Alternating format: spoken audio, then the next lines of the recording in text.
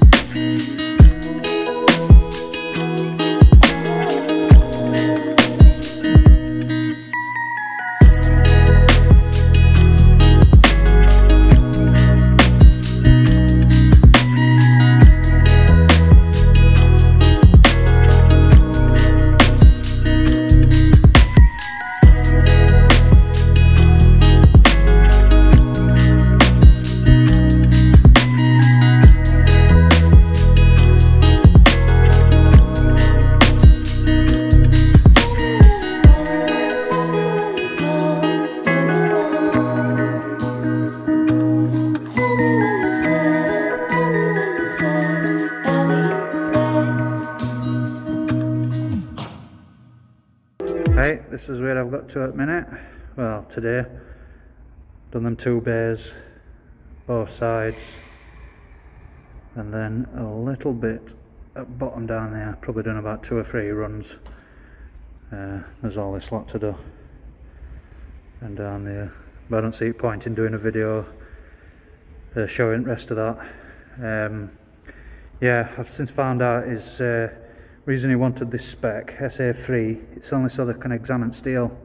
It's no other than just looking at steel. That's it. And then they're going to paint them. They were going to paint straight over this stuff, but obviously they wanted them blasting so they could examine it first. I don't know why, but customer's more than happy with what I've done, and he's saying it's probably a little bit too good. So hey ho. You win some, you lose some. I'll probably get some comments saying, oh, you've missed underneath, you ain't done that, you ain't done this. You're right, I ain't done underside, and I ain't done underside at C-sectioning, so such as where's my finger? Here we go. We ain't done underside of that piece or the underside of that lip there, but he's more than happy with that. That's what he said, he only wanted that. So as long as customer's happy, that's all that matters, isn't it, I suppose? Right, I'll catch you up next time.